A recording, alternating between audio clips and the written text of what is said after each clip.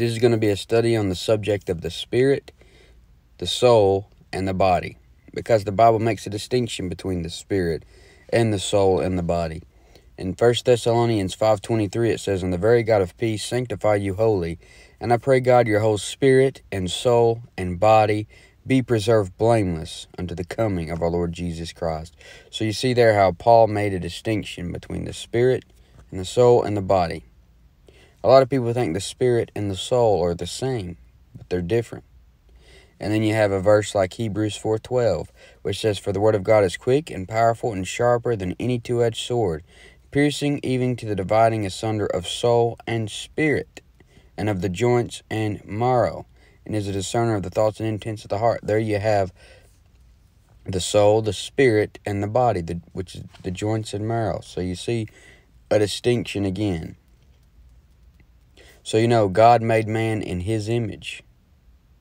And God is the Father, the Word, and the Holy Ghost, and these three are one. So he's a tripart being, we're a tripart being. In Genesis 2:7, it's very interesting verse. It says, "And the Lord God formed man out of the dust of the ground." There's our body. "And breathed into his nostrils the breath of life." There's your spirit. "And man became a living soul." There's your soul.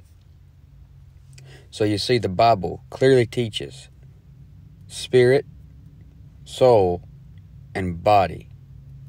And then think about the human soul of Jesus. It went into the heart of the earth. In Luke 23:42 through 43, you see something. It says, talking about the dying thief, it says, "And he said unto Jesus, Lord, remember me when thou comest into thy kingdom. And Jesus said unto him, Verily I say unto thee, today thou shalt be with me in paradise." Jesus said that when he was dying on the cross. And that day his soul was going into the heart of the earth. So this human soul of Jesus went into the heart of the earth. Then you see the spirit of Jesus went back to the Father. In Luke 23:46 it says, "And when Jesus had cried with a loud voice, he said, Father, into thy hands I commend my spirit. And having said thus, he gave up the ghost." Then you have the body of Jesus. Where did it go? It went to the ground. It was buried. In Luke 23:52 through 53, it says, "This man went into Pilate and begged the body of Jesus. And he took it down and wrapped it in linen, and laid it in a sepulchre that was hewn in stone, wherein never man before was laid." So there you have the spirit, soul, and body of the Lord Jesus. His soul went to paradise. His spirit went to the Father, and the body went to the grave. So, with that short introduction, let's look at each one of these. The body. Let's first look at the body. This is the part that everybody sees. It's what you see in the mirror. You've never seen the real you. Nobody's ever seen the real me. You've only seen my body, you see. And it says in John 1:18, "No man hath seen God at any time. The only begotten Son, which is in the bosom of the Father, he hath declared him." So Jesus said, no man hath seen God at any time. But then in John 14:9, he said, "He that hath seen me hath seen the Father. And how sayest thou then, show us the Father?" So is that a contradiction? Because in John 1:18 it says, "No man hath seen God at any time," but in John 14:9 he says, "He that hath seen me hath seen the Father." It's not a contradiction at all. Because no man has seen the soul. No man hath seen God at any time. No man's seen the Father, who would represent the soul. But when he says, "He that hath seen me hath seen the Father," he's talking about the body. Jesus Christ was God manifest in the flesh. The closest you get to seeing the real person is when you look into their eyes. Nobody's seen God's soul. but they saw his body, the Lord Jesus Christ. In Luke 11:34, the light of the body is the eye. Therefore, when thine eye is single, thy whole body also is full of light. But when thine eye is evil, thy whole body also is full of darkness. The closest you get to seeing the real person is when you look into the eyes. The light of the body is the eye. The body is doomed to die because it's corrupted by sin, and bodily exercise profiteth little. I mean, it's doomed to die. The soul should be your primary concern. Hebrews 9:27 says, "And that is as it is appointed unto men once to die, but after this the judgment." When the body dies, it goes back to the dust. In Genesis 3:19 it says, "In the sweat of thy face," this is the Lord talking to Adam after the fall, and it says, "In the sweat of thy face shalt thou eat bread, till thou return again unto the ground, for out of it wast thou taken, for dust thou art, and unto dust thou shalt return." So the body is against the spirit of a saved person.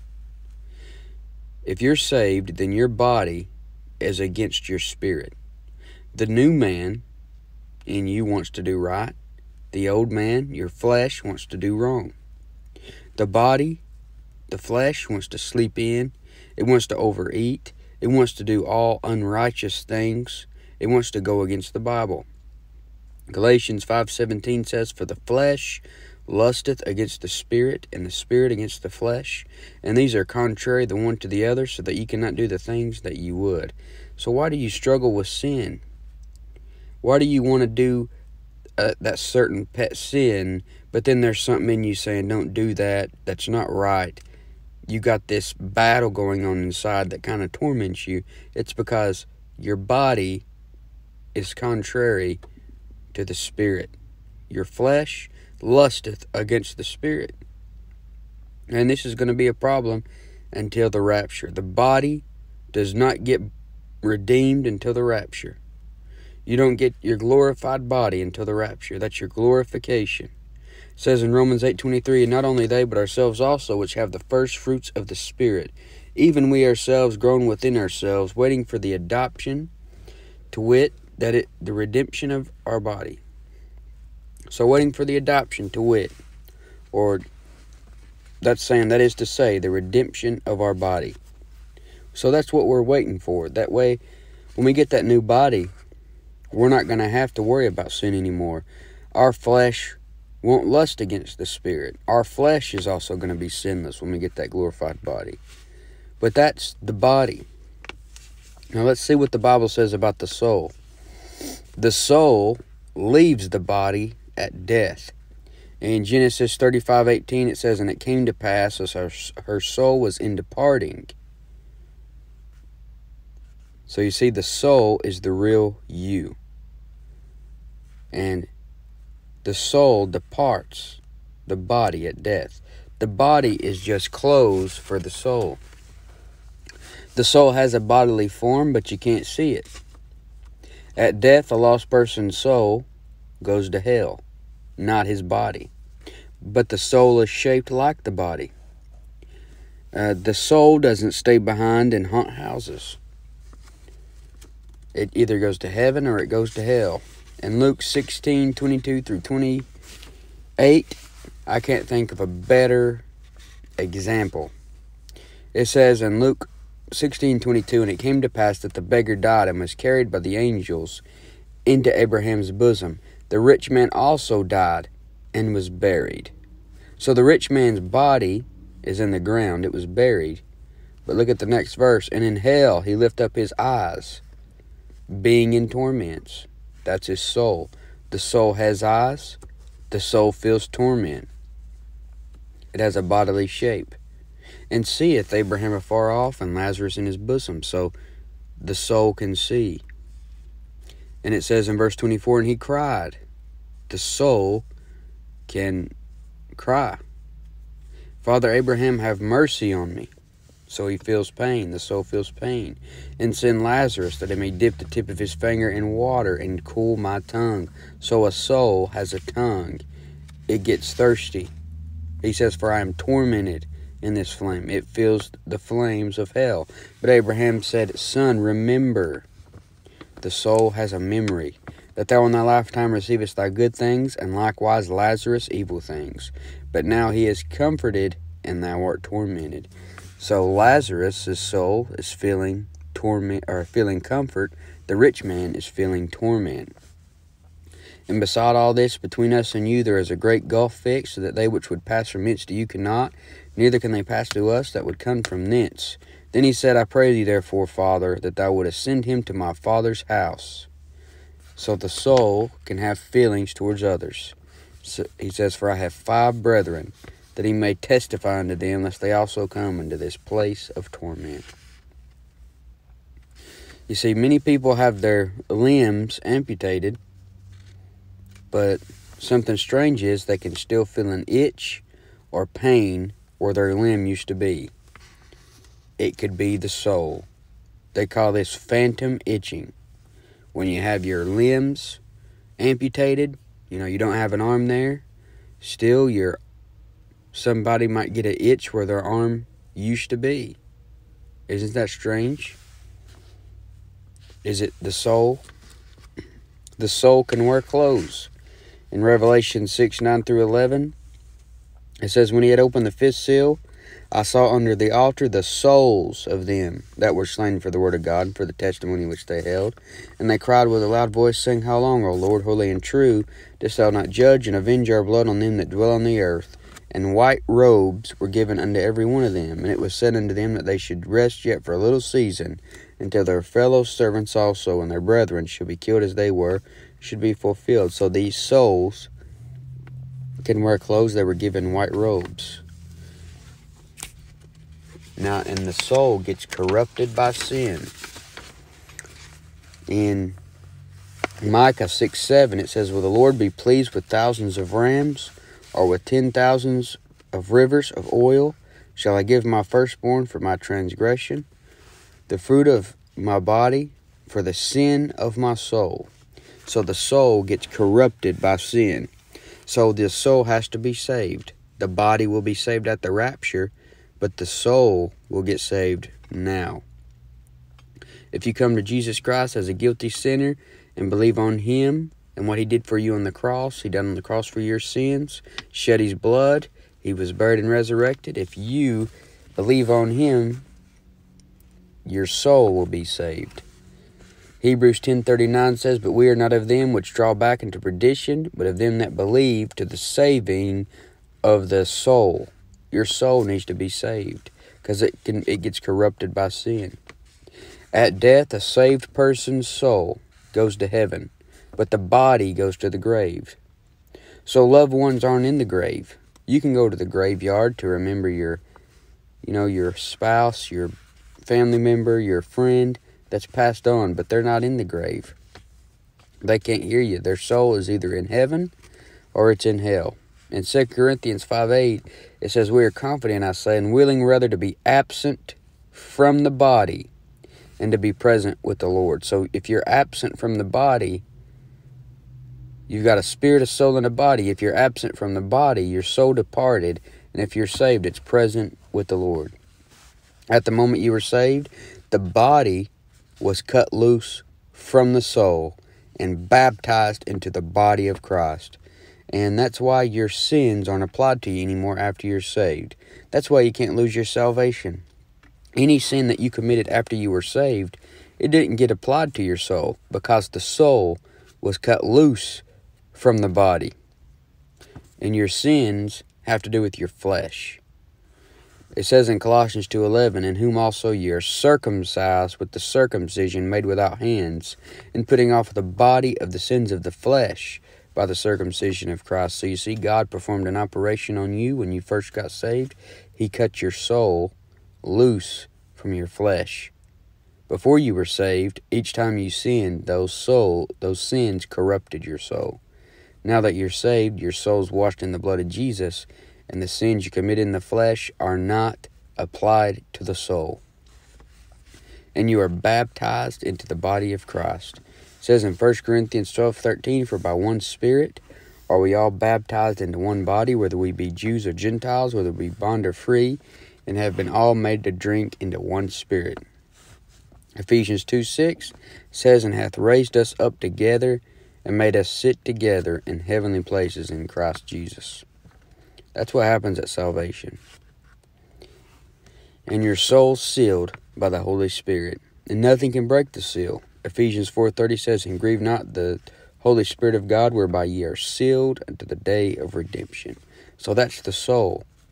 Now let's look at the Spirit. The Spirit is like wind or air. In John 3:8 it says, the wind bloweth where it listeth, and thou hearest the sound thereof, but canst not tell whence it cometh, and whither it goeth. So is every one that is born of the Spirit. So the wind is like, or the Spirit is like wind or air. God put spirit in man when he blew into Adam's nostrils the breath of life, and that made him become a living soul. At death, the spirit goes back to God. And this is true for saved and lost people. Now, the lost man's soul goes to hell, but his spirit goes back to God. It doesn't hang around in haunt houses. Ecclesiastes 12:7 says, then shall the dust return to the earth as it was, and the spirit shall return unto God who gave it. That's saved and lost people. So, a person's spirit doesn't hang around, and a person's soul doesn't hang around. There's no such thing as houses haunted by spirits of the dead. Psychics can't talk to spirits of the dead. They're just talking to Satan's ministers. Because in 2 Corinthians 11:14, and no marvel, for Satan himself is transformed into an angel of light. The people that talk to the dead or the haunted houses, this has to do with unclean spirits posing as dead people. It's not actual dead people because they're either in heaven or they're in hell. The spirit has to be regenerated because it is dead in trespasses and sins. When Adam and Eve ate the fruit, they died spiritually that day. It says in Genesis 2:17, but of the tree of the knowledge of good and evil thou shalt not eat of it, for in the day that thou eatest thereof thou shalt surely die. And we know that they lived to be 900 plus years old, so this would have to be a spiritual death that they died that day. And ever since then, when a man realizes he is a guilty sinner and he's sinned against God, he's dead spiritually. So he must be born again. And that's the only way you're going to get to heaven, is to be born again. You have a body, you have a soul, and you have a spirit. The body's going to go to the grave when you die. The soul's going to go to heaven or hell. So if you're not saved, you need to make sure you're saved. And as I said, the Bible says, for all have sinned and come short of the glory of God. But the Bible says Christ died for our sins according to the Scriptures, and that he was buried and rose again the third day according to the Scriptures. Jesus Christ died on the cross, paying for your sins so that you wouldn't have to pay for your sins in hell. All you got to do is accept the payment. So if you come to Jesus Christ right now and believe on him to be your Savior, your soul will be saved. The Bible says, for whosoever shall call upon the name of the Lord shall be saved. It's simple as that.